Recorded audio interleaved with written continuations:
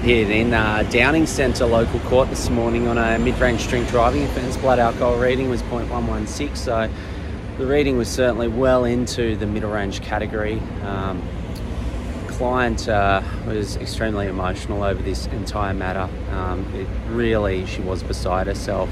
It was a sort of case where solicitors will often say to the court that this was out of character for the client, but I really could say this in the most strongest possible terms, because this was very much out of character for my client.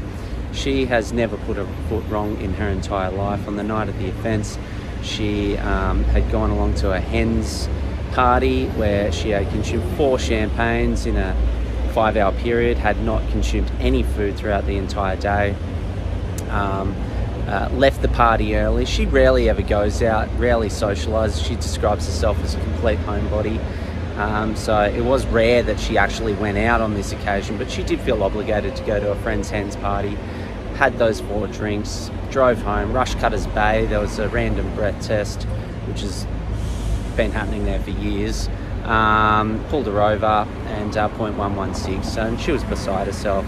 Nothing aggravated, sole occupant of the vehicle, late at night, and limited traffic on the road, cooperated with police. Early plea guilty. She worked as a reporter for Sky News Australia,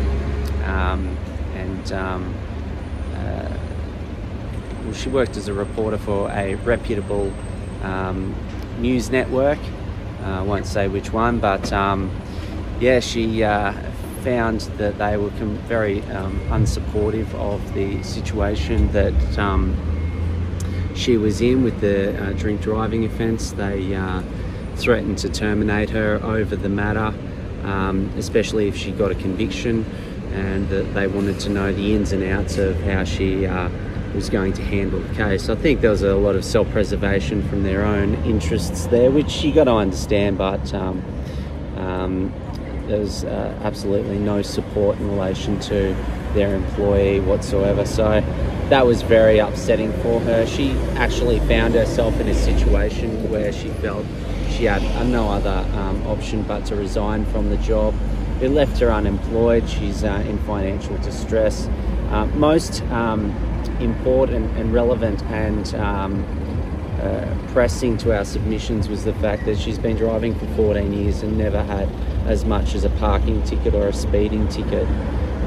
So she has lived a flawless life, never had any interactions with the authorities, and this just really allowed us to submit in the strongest possible terms that this was out of character for her. A very unlikely, isolated incident. It's not going to ever be repeated again.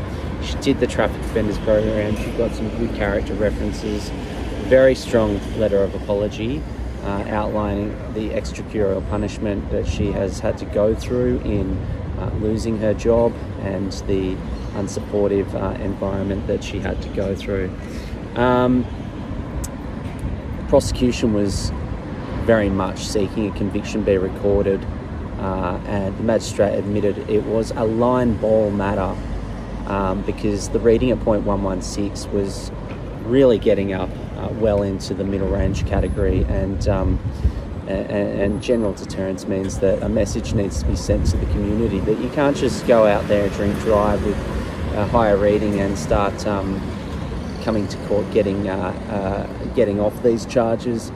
But we did submit that there was enough there for the magistrate to use his discretion to not record a conviction on this occasion. As he said, it was line ball, but he just did fall on the side of agreeing with us.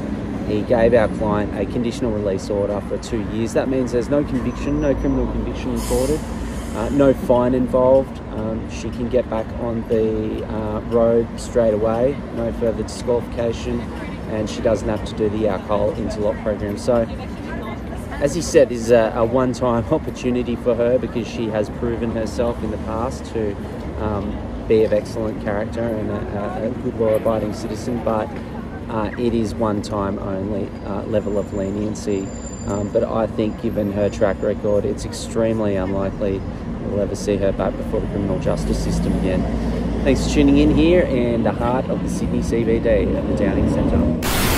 I want to thank you for tuning into Boorman Lawyers today. You can catch us at any of the usual social media platforms. Please subscribe to our YouTube channel. And if you've got any questions or queries, please don't hesitate to contact us on 1300 941 900. Hey guys, thanks for tuning into this video today. I really hope it was informative and helpful for you. There's another couple of videos below that you might want to check out that may be very useful for the process that you might be going through at the moment.